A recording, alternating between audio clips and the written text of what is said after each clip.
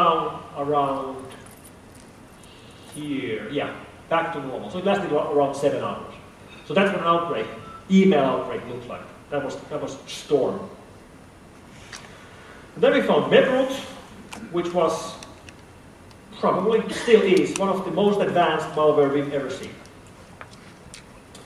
Memoirs was probably written by some sort of gang operating both in Russia and in Italy. First infections were spread as drive-by downloads from a website. She's called Monica Bellucci. This is from Matrix 2.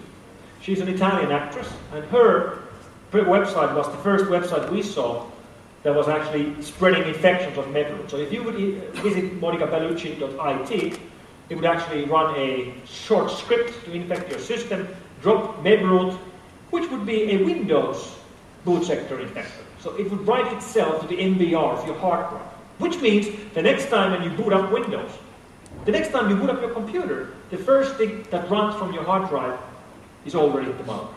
So the malware boots up first, it boots up its own small kernel, which it calls MAOS, Malware Operating System, and then it's the malware that boots up Windows. And every time when Windows during boot jumps to your higher ring, Memoirs jumps to your higher ring. In the end, Windows is up and running, and Memoirs is already in memory. And not a single file on your hard drive has been modified. And this is very, very hard to do. We were really surprised these guys had the know-how and funding to do this. But my favorite part about Memoirs is what happens when this happens. If your machine blue screens while you're infected by Memoirs, the Memoirs gang is so serious about their Q&A that when this happens, Windows has now crashed, but Memoirs is still running. And now Memoirs will take a diagnostic dump of your crashed Windows box and send the dump over the internet back to the guys so they can figure out why your box crashed and improve Memoirs to make sure it won't happen again. Can you believe that? That's what it did. And then we enter the days of Partnerka. And these are the Russian affiliate networks that are one of the biggest headaches we have today. Affiliate networks where anybody can sign up through a website like this, to sign up as an affiliate to resell a product. And every time you sell the product, you get 50% of the money to be made out of it. Now what's the product you're selling? Well, the product is, for example, this. This is Data Doctor 2010, written by a Ukrainian company operating in Kyiv. And this is a file fixing tool. It fixes corrupted files. So, for example, if you have a digital camera and you run out of battery and one of the images, the JPEG files on your memory card get corrupted, you can't view it, this might fix it. It actually is a real product. It actually works. It actually fixes corrupted JPEGs and doc files and files like that. It's far from being the best product in the marketplace, but it's not fake either. It actually does things. The funny thing is that the company that made the software, they aren't selling and they aren't marketing their own product at all. All the sales and all the marketing are done through their affiliates. And all of their affiliates are online criminals. All of their affiliates are guys who have already created their own botnet and are now trying to find ways on how to monetize that botnet. How to turn those infected computers, tens of thousands or hundreds of thousands of infected computers, into cash. And the way they convert them into cash is that they force the owners of those computers to buy this product. Now, how do you force someone to buy a file fixing tool? Well, you do it by corrupting their files. So from the user's point of view, what the user sees, he's on his computer, he's working normally, and then suddenly in the middle of everything else, he gets this error message. That's a bit similar to what you saw with Blaster, but it's a bit different as well. If you look at what it says unrecognized disk driver command. And unlike the message from Blaster, this message is not coming from Windows.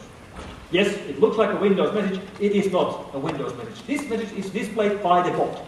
So your machine is already infected and the bot shows you this message and then shuts down your Windows.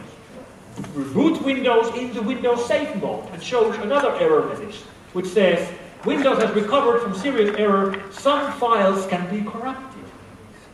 That sounds pretty bad. So of course you would go and check your files.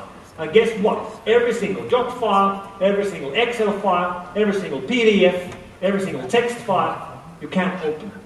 Your most valuable stuff on your computer, you've just lost it. They're all corrupted.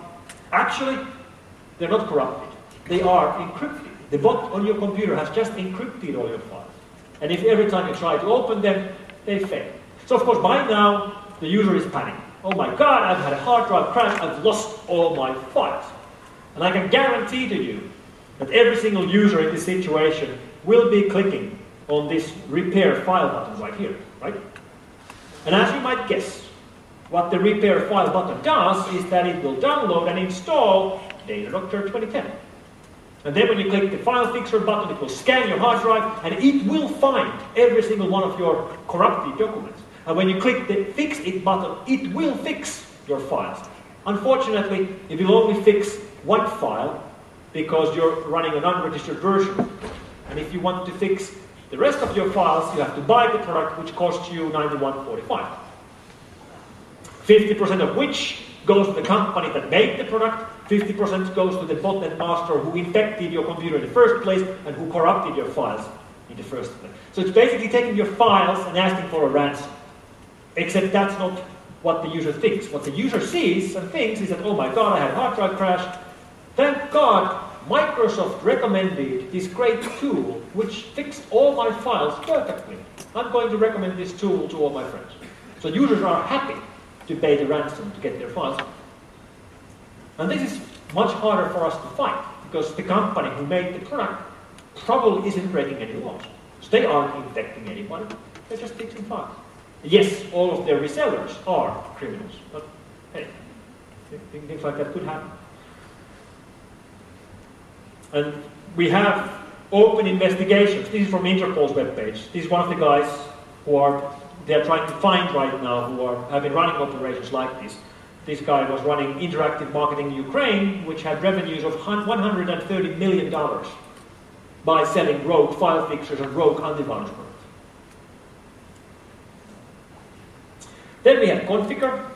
Last year, of course, one of the biggest cases in history. Great mystery. Nobody knows who's behind it. Nobody knows what's the motive. Nobody knows whether these guys are still planning on using their botnet, which still has close to 10 million infected computers online today. 10 million. Think about that. The Configure is interesting in many ways. One thing it does is that it blocks, it will not infect certain IP ranges, and it blocks all connections from those IP ranges to itself. And those IP ranges belong to different antivirus and security companies, including our IP range, which is interesting. Another interesting thing is how it spreads over USB sticks. Normal USB worms look like this. They create an autorun file at the root of your USB stick with commands like this.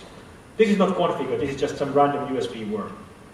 Configure also creates an autorun file on USB sticks, but the Configure autorun file looks like this. And when we first saw it, we just assumed that there's a bug. There's a bug in the virus, which isn't rare at all. But obviously, this will not work. That's just random binary garbage. That's not an inf file at all. Inf files are ASCII files. But if you actually take a look at the file, which is random, changes every single time, around 30 to 40 kilobytes in size, if you just keep staring at it, if you just look at it, keep looking at it, you will eventually see that there are these snippets in the middle of all this binary junk. And turns out that when you show an inf file like this to Windows, Windows will happily ignore all the binary junk and interpret and use this command. So it actually works. And what it actually does is that when you put in a USB stick which is infected by Configure, you get the autoplay functionality to look like this. Watch carefully. There's two options here. The default option is open folder to view files, right here.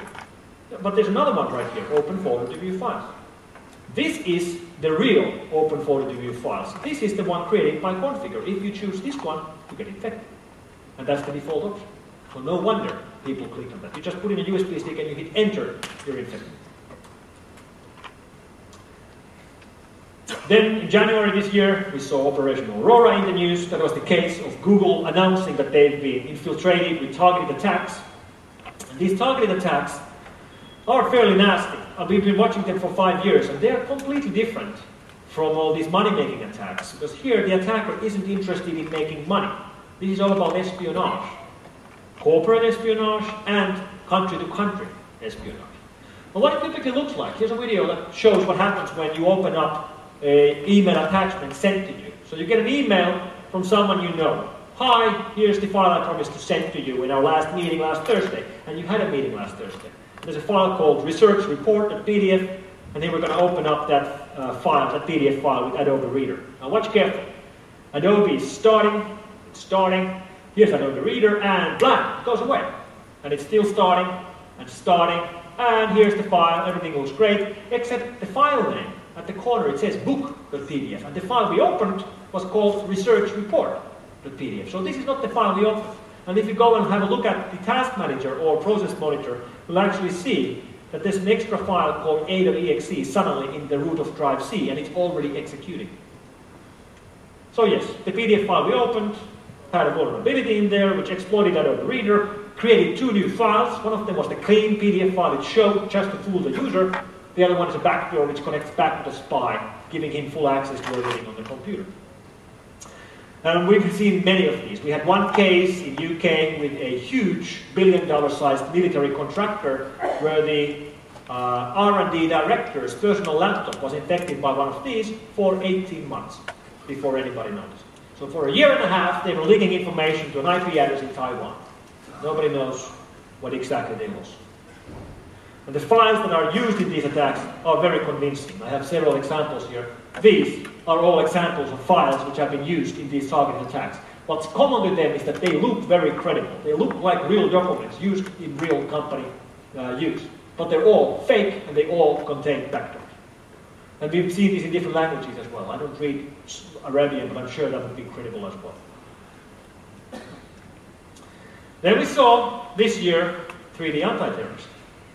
Why is this important? Well, it's important because here we have a phone virus which makes phone calls.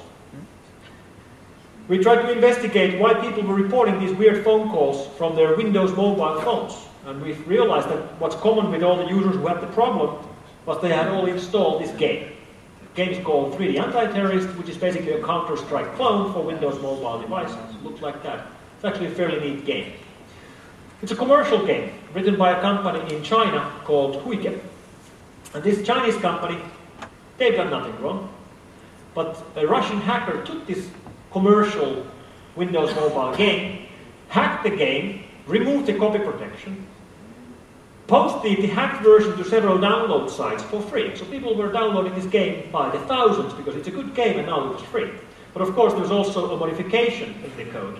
Specifically a small modification which makes the phone issue phone calls for 55 seconds. 8 calls for 55 seconds once a month. And when you check where do these numbers call and how much they cost you, when this happens it's going to cost you around €9. So you will pay for this in your phone. And this money goes to the virus guy. Well, how does that work? How does he actually get the money? Where do these numbers go? Well, these numbers go to the South Pole. They go to Somalia. They go to the small island nation of South Togo. And these are what we call short-stopped numbers. So the basic idea is that they are rogue phone operators which claim that they, for example, your phone call from USA to Somalia goes through, when in fact, in reality, it gets stopped short at some much cheaper location, yet they bill you the full amount of the bill. And that money is then transferred to the owner of the number. So these are basically creating premium rate numbers out of normal numbers, which means there's no anti-fraud mechanisms in place, nobody actually monitors these numbers. And surprisingly, there's a wide range of companies selling numbers like these. So for example, if you want to, you can go right now, today, and buy yourself a phone number from North Korea. And when anybody dials that number in North Korea, you get money out of it in real time. So we expect to see much more mobile phone malware doing exactly this. And I'm going to go over by 2 minutes because I just added new material about Stuxnet, which I'm sure many of you are aware of, and which I believe to be probably the most important malware we've seen in 10 years.